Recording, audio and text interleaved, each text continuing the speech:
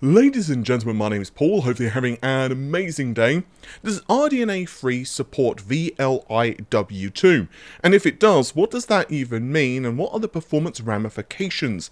Well, we're going to be discussing that and much more in this video, as a lot of stuff has happened concerning AMD's next generation of GPUs, as we get closer to the launch of both RTX 40 and RX 8000 series, I assume. Well, things are getting rather interesting, and we're going to get right into it after this message from the video's sponsor. Did you just build a shiny new PC? Then you'll need a genuine copy of Windows 10 so you can personalize the system and of course get rid of that annoying activation watermark.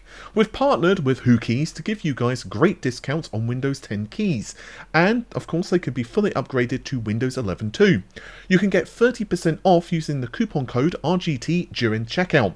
I've purchased several of these keys in the past using a personal non-RGT affiliated account, and they've worked flawlessly with quick delivery.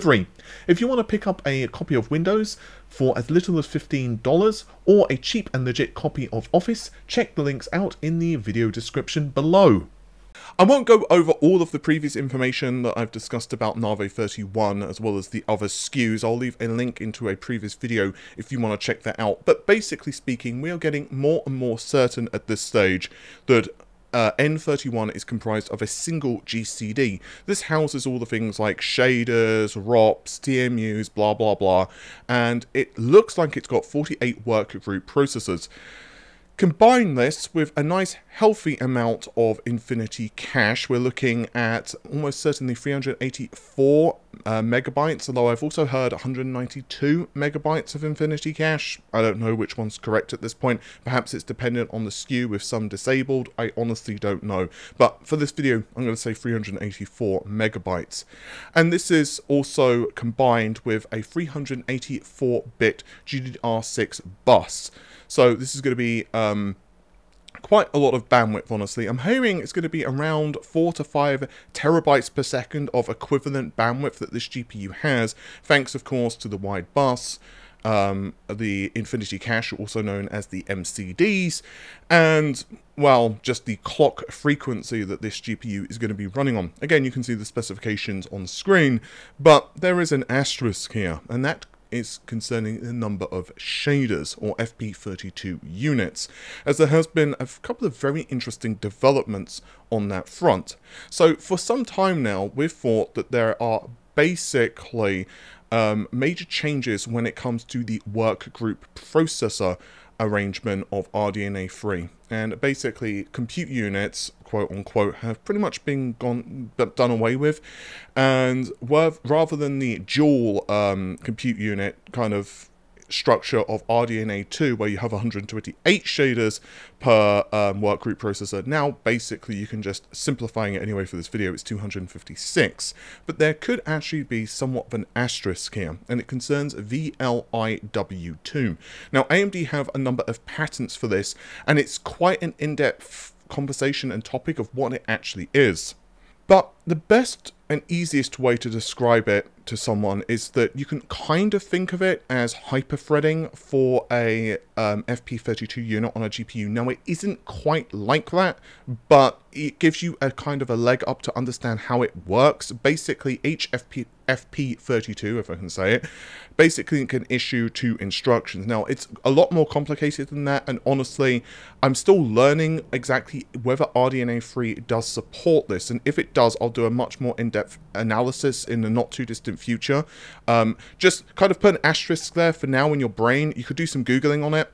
Again, VLIW2, and there are numbers of patents of this, you know, kind of popping up. But the reason that it's more likely at this stage that RDNA 3 does support this, well, there's a few reasons. One, we've seen some reference to it in the drivers. Now, I have to say, driver references do not necessarily mean anything, because these cards are not released yet, so features can be enabled by accident. Maybe they're for specific lines of GPUs, maybe Pro cards. I'm just throwing it out there. We don't 100% know at this stage. But there is a couple of other interesting things. This first is that, well, basically, Grayman and I have been discussing a lot RDNA 3 specifications in DM, along with some other people. I don't think they'd like me to say who I'm talking to, so I'll just say other people. And one of the things that I was asked by Grayman is RDNA 3 an architecture which does support VLIW2? Now, up until this point, I hadn't heard anything very specifically about this, only that there were some changes in how instructions were handled for the GPU, but not really anything new, basically additional instructions perhaps. And interestingly, and this is a slight tangent, although I'm not really certain how much faith I put in this particular rumor, allegedly for FSR2, basically, apparently it has improvements running on RDNA 3's architecture. I don't exactly know how that would work, perhaps specific instructions, I don't know. But again, I kind of took what Grayman was asking me here and started to ask around, and one of my sources told me that they think it's very possible that VLIW2 is supported with RDNA 3, but they are not 100% certain. So basically I've asked a whole bunch of people and I'm trying to dig into it. So what does this actually mean? Well, now we go back to that workgroup processor number, because now things start to get a little murkier. Because remember the 12,000 shaders? Well, the question is now, in essence, are the 12,000 shaders accounting for VLIW2 or not? So basically at this stage it could be 6,000, I'm just going to round up and down for everyone's sanity, mostly my own.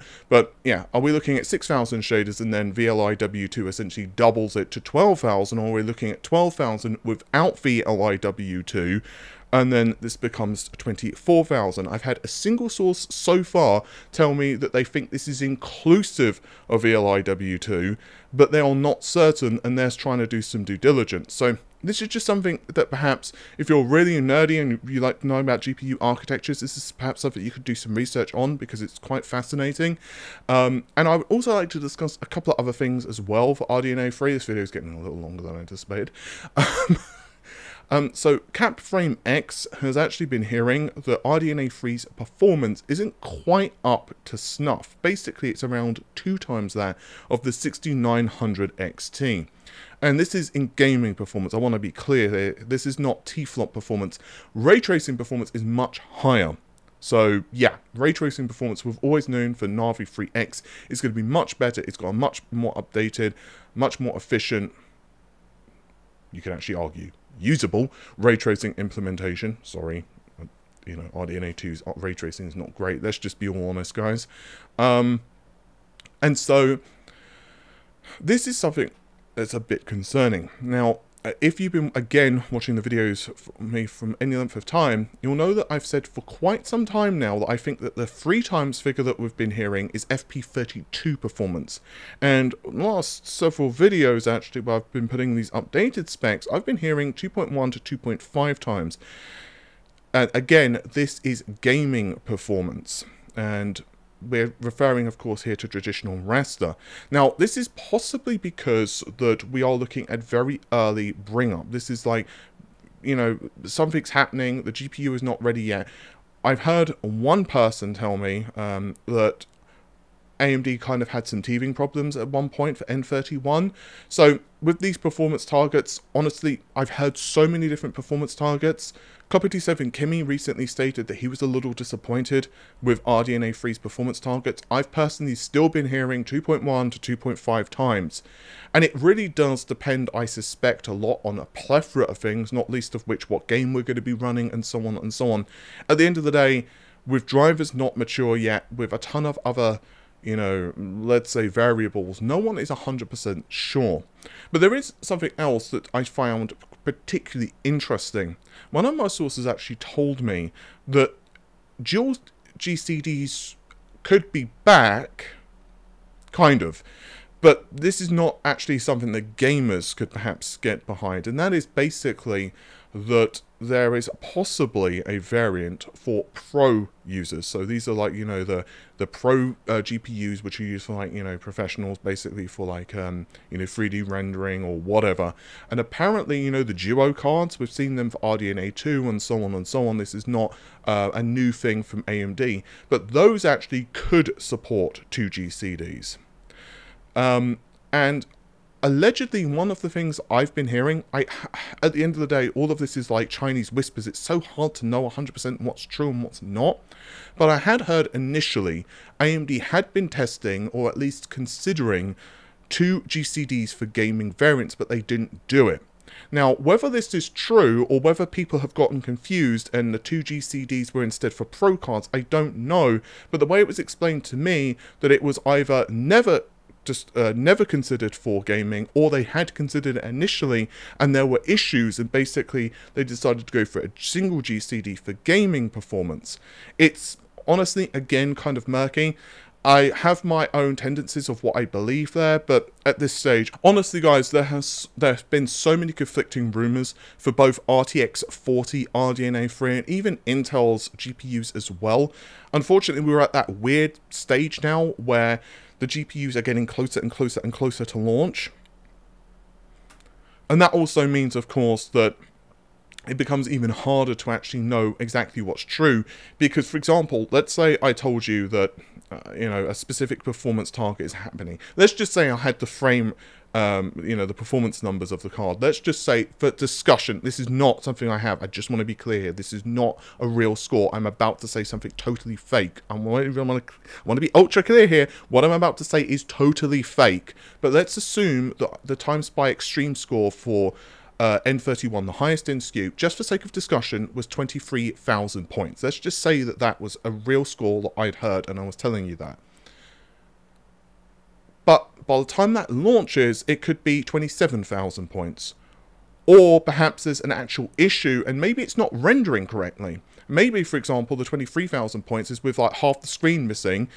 It's not rendering stuff properly, and therefore when it's actually, you know, rendering half the geometry now, the score goes down to like 18,000. Now, obviously, I'm being very, you know, I'm exaggerating a lot, but I'm really trying to explain that this stuff is really up in the air at the moment. I still feel that 2 times performance increase over RDNA 2 is a little conservative. I think it's probably going to be higher, but we'll see. And yeah, that brings me to another really interesting rumor, actually, and this concerns Intel's 14th generation of products. Now, obviously, Intel at the moment are competing with Alder Lake against Zen 3, and we all know that Zen 4 is going to be a pretty nice upgrade. We're looking at like 20 to 25% IPC gains that I've discussed in multiple videos over, you know, several months at this point. Clock frequency increases are considerable as well. We're looking at, depending on what source of mine tells me the information, it's like 5.2 to 5.4 gigahertz single core clock frequency. So it's considerable. We're looking at a nice leap in performance over Zen 3. And again, that makes sense given AMD pushing out processors like the 5800 X3D, and obviously they want a nice generation upon generation leap. At the end of the day, Zen 4 though isn't a revolution, it's more of an evolution in design. And AMD are not the only ones that are taking this approach. Raptor Lake is kind of similar, although arguably it's perhaps not so much of an evolution. But there are now some updates regarding the specifications of Raptor Lake. I will leave a link to a WCCF article, as they did a really nice breakdown on this actually, and it appears to be the 3900K. It was an image that was published by one Raichu on Twitter. I'll link their account as well in the video description, and you can see yourself, well, basically it seems like now we are looking at a grand spanking total of 68 megabytes of cache on this chip. Now, from my personal understanding about Raptor Lake is we're looking at some modest IPC gains as well, and furthermore, of course, we have additional clock frequency plus all of those additional cores. And I feel that in multi-thread performance anyway, Intel should do fairly well against AMD. I honestly don't know whether they're going to beat them in gaming performance. My guess is AMD are probably going to be ahead. Although, again, I've not seen benchmarks of both running, so I suspect that the next generation of processors, though, is going to be hotly contended. To be very honest, I feel that Zen 5 and, well, basically, I don't know what you'd call it, like Ryzen 8000, assuming we don't get a refresh, and Intel's 14th generation, that's going to be where things kind of really really shake up with major changes in the architecture. Basically, Zen 5 is a much more ground-up design, and I think RDNA 4 is much the same as well. Actually, one source told me RDNA 4 is a little bit like, not quite as much of a leap, but a little bit like GCN to RDNA 1. So, in other words, quite a large design departure, and it'll be really interesting, to be honest with you, how all of this shapes up. This is a bit of a bitsy video, because honestly, I wanted to discuss this because Twitter's going absolutely nuts. I've had so many DMs about the VLIW2 thing. So I figured I'd do this update. I'm sure I'll probably have a lot more information in the next couple of days when my sources get back to me, and perhaps as well, Grayman and many others on Twitter will be also perhaps filling in the blanks. At this stage, I really want to know what the next generation cards are like, because, you know, even RTX 40, I mean, damn. It's like, those cards are going to be, you know, even the non-flagships like the 4060 have a ton of potential to me, because, again, I've said this before, but not everyone wants to drop like $1,000, $1,500, $2,000 on a graphics card. So if I can have a card that I can recommend to people, for example, let's just say a 4060 or whatever the equivalent AMD is going to be in its naming convention, like 60, okay, so it'll be the 7400 or 7500 or whatever. If I can recommend that card, and it's like, you know, RTX 4060, for example, at a decent price, that is a key word, of course, decent price, and it's roughly on par with an RTX 3080, I'm good with that. Like, that would be an amazing leap in performance, and that really does bring 4K realistically to a whole bunch of people, although I suppose games are also going to like rocket in performance requirements. God knows what Unreal Engine 5 games are going to be like in the next couple of years' time, when you want all of the bells and the whistles enabled. But at least for the short term, especially with DLSS or FSR2 or whatever, I think it's quite realistic for us to be playing at, you know, 4K output anyway on a lot of games with ray tracing enabled with the next generation, particularly given AMD and Nvidia I'm going to be having, you know, ray tracing improvements as well. Like, it's not just going to be raster performance that goes up, right? With that said, hopefully you've enjoyed the video. Apologies for it being a lot more rambly than normal. I'm also just still, like, kind of getting over being, like, sick, and, like, allergies and everything have just been hitting me recently. It's just been one of those damn... You know, like, one of those times where you're just like, oh, okay, this sucks, I don't feel well. Okay, this sucks, I also don't feel well with this. That's pretty much what's happened. So it's nothing too bad, guys. Like, I had, like, you know, the Rona, and then I got hit with, like, seasonal allergies, and basically my body's just like, gah! But I'm getting back to normal, and, well, okay, me and normal have, like, a weird relationship. But anyway, thanks very much for watching. Everyone stay safe. Take care of yourselves, have an amazing day, and I'll see you soon. Bye for now.